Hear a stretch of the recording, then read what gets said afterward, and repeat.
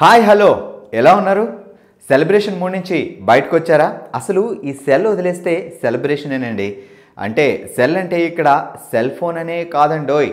జైల్లో సెల్ లాంటి ఇరుకైన మన మెంటాలిటీ వదిలేసి చూస్తే బయట చాలా విశాలమైన ప్రపంచం కనిపిస్తుంది. అయినా నా మట్టుకు నాకు ప్రతిరోజు పండుగేనండి. అన్ని లైట్ తీసుకుంటే అంత హ్యాపీనే కదా. చలో మరి ఇక మ్యాటర్లోకి వచ్చేస్తే బిగ్ బాస్ చూసారా? రోజులు గడుస్తున్న కొద్దీ ఒక్కొక్కరికి అంతర్ముఖాలు బయటకు వచ్చేస్తున్నాయి కదండి. వితికా స్ట్రాటజీ మార్చుకున్నట్లు కనిపిస్తుంది. బాబా భాస్కర్ విశ్వరూపం చూపిస్తున్నాడు. అలీరేజా కెప్టెన్ ఇన్నింగ్స్ మొదలుపెట్టాడు. హిమజ నెమ్మదిగా శ్రీముఖికి సరౌండర్ అయిపోయింది. శ్రీముఖితో జట్టు కట్టి మిగిలిన వాళ్ళని దూరం చేసుకుంటుంది.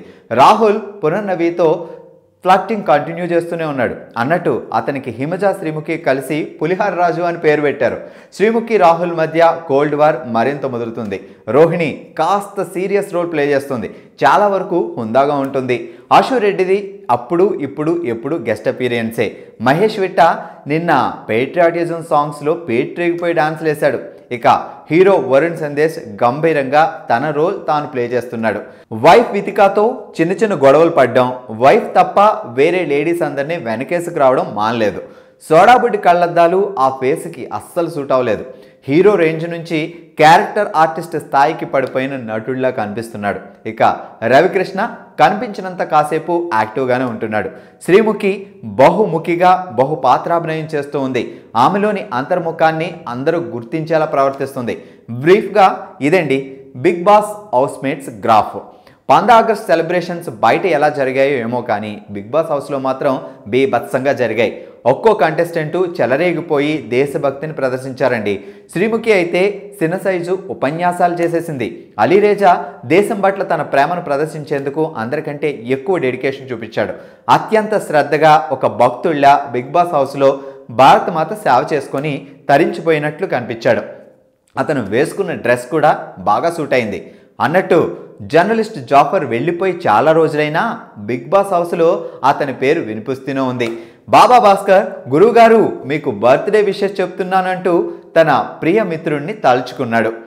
64 ఏళ్ళంటూ జాఫర్ ఏజ్ గురించి కామెడీ చేయడం బాగుంది. మిమ్మల్ని మిస్ అయ్యామంటూ శ్రీముఖి కూడా అతనికి జత కలిసి జాఫర్కి పుట్టినరోజు శుభాకాంక్షలు తెలియజేసింది. తర్వాత కిచెన్లో వరుణ్ వితిక మధ్య చిన్నపాటి డిస్కషన్ జరిగింది. గిన్నెలు తోముతున్న వరుణ్ని అలా కాదని వితిక వాదించడంతో గొడవ మొదలైంది. నువ్వు మ్యాన్ హ్యాండ్లింగ్ చేస్తున్నావు, నా పని నేను చేసుకొని నువ్వు నా పనిలో ఇన్వాల్వ్ కాకు అని వరుణ్ వితికాతో అనడం. నువ్వు ఇలా మాట్లాడితే నేను కిచెన్ డిపార్ట్మెంట్ నుంచి మారిపోతా అంటూ వితిక వార్నింగ్ ఇవ్వడం. ఇక్కడ వరుణ్ సరసాలు విరసాలయ్యాయి. ఇదిగో మీరిద్దరూ కిచెన్లో గొడవ పడితే ముందు నేను వెళ్ళిపోతానంటూ పునర్నవి విసుక్కోవడంతో వెళ్ళిపోతే వెళ్ళిపో అంటూ బదులిచ్చింది వితిక.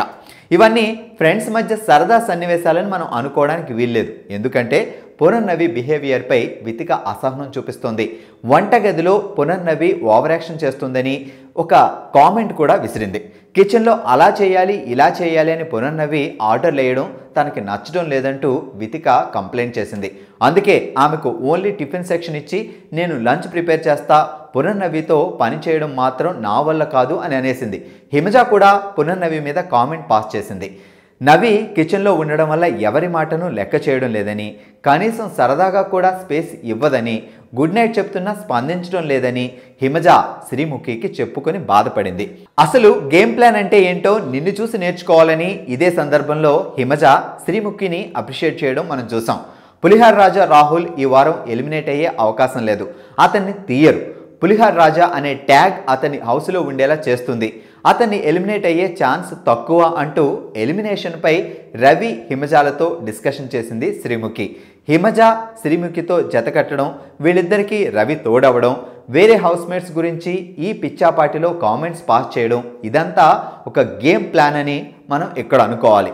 శ్రీముఖి కావాలని కొన్ని వ్యాఖ్యలు చేస్తుంది. పలానా హౌస్మేట్స్ వెళ్ళిపోతాడని, ఇతను ఈ వీక్ వెళ్ళే అవకాశం లేదని మాట్లాడుకోవడం ద్వారా హౌస్ బయటికి ఒక మెసేజ్ పంపిస్తుంది. రాజుగారి చిన్న భార్య భలే బాగుంటుంది అంటే దాని అర్థం పెద్ద భార్య బావదనే కదా. ఇక independence day సంబరాలతో big boss house కళకళలాడింది. స్కిట్లు, డాన్సులు, భారత్ మాతాకి జై నినాదాలతో హౌస్ ఓరెత్తింది. శ్రీముఖి, అలీ యాంకరింగ్ చేశారు. తర్వాత ఎంటర్టైనింగ్ ప్రోగ్రామ్స్ జరిగాయి. ఫస్ట్ స్త్రీ పురుష సమానత్వంపై మహేష్, రవి, పునర్నవి, వితిక, అశురెడ్డి స్కిట్ చేశారు. ఈ స్కిట్ నిజంగా చాలా బాగుంది. ఆడవాళ్ళు గొప్ప, మగవాళ్ళు గొప్ప అనే విషయంపై ఎవరి వాయిస్ వారు వినిపించారు. మగవాళ్ళు ఎంతమందితోనైనా మాట్లాడొచ్చు, ఎవరితోనైనా ఉండవచ్చని రవి, మహేష్ మగాధిపత్యం ప్రదర్శించగా వీళ్లకు కౌంటర్ ఇస్తూ అశు, వితిక, పునర్నవి చెలరేగిపోయారు. నాకు నచ్చినట్లుగా నేను నీ ఇంట్లో ఉండలేను, పెళ్ళి అనే ఒకే ఒక్క కారణంతో నా ఇష్టాలన్నింటినీ వదిలేసి, మా ఫ్యామిలీని వదిలేసి మీ ఫ్యామిలీతో ఉంటున్నాను, మేము సర్వం త్యాగం చేస్తున్నాం అంటూ అశురెడ్డి రఫ్వాడిచ్చేసింది. చదువులోనూ తల్లిదండ్రుల పెంపకంలోనూ ఆడపిల్ల పట్ల ఎలాంటి వివక్ష చూపుతున్నారో ఎమోషనల్గా తెలియచేస్తూ ఆడవాళ్ల గొప్పతనాన్ని తెలియజేసింది వితికా షెరు. ఇక సీన్లోకి ఎంటర్ అయిన పునర్నవి ఆడవాళ్ళు ఎందుకు మాట్లాడకూడదు, మగవాళ్ళ కంటే ఆడవాళ్ళు ఎందులో తక్కువ అంటూ స్పీచ్ ఇచ్చింది.